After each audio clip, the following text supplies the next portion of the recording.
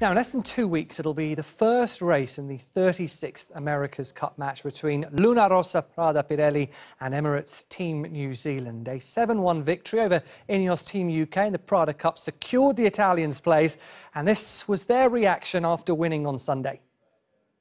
I'm happy because, yeah, we were only 3 challengers, but they were a super top team, and it wasn't that easy to get here. So I'm very proud of the team. I'm very proud of Italy.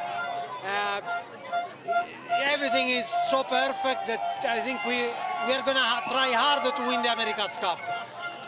We can promise that we will do our best, and then whatever comes, but we will do our best. I think we have a chance. So, can the Italian team pull off a huge upset and win the America's Cup? Well, Mark Jardine is a former European champion sailor and managing editor of Sail World. He says the Italians may benefit from light winds when it comes to taking on the mighty New Zealand yacht.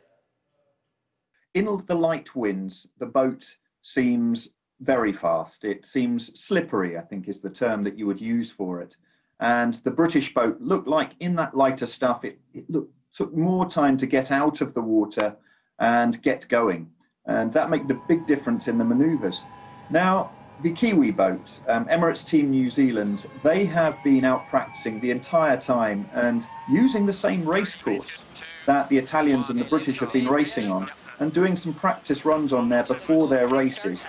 And so we've had a little bit of intel as to how they're doing. And the signs are looking ominous for the Italian team. Emirates Team New Zealand are fast, very fast indeed. Their boat looks like an absolute rocket ship, and one of the reported speeds that they've been clocked at is 62 knots, whereas the fastest we've seen from any of the challengers is 54 knots. So that's a huge differential in speed. But, and it's a big but, the foils on the New Zealand boat are 30% smaller, which theoretically makes the boat harder to get out of the water and onto the foils.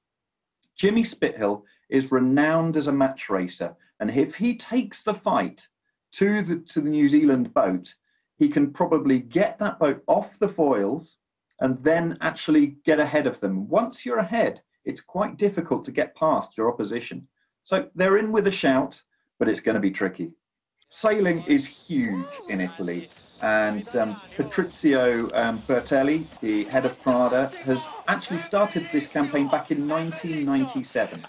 But the Italian public are very knowledgeable about sailing. They've been following this campaign for years, and many Italians sail regularly.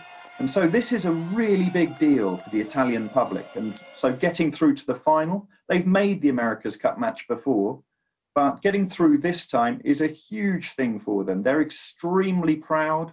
And we saw on the water that their emotions, they kept them in check during the Prada Cup final. But you saw as soon as they won that, the Italian emotions came out. And so it is huge. And there were huge celebrations for this. And if they go all the way with the America's Cup itself, it will be a national occasion. Yeah, look forward to that getting underway on March the 6th.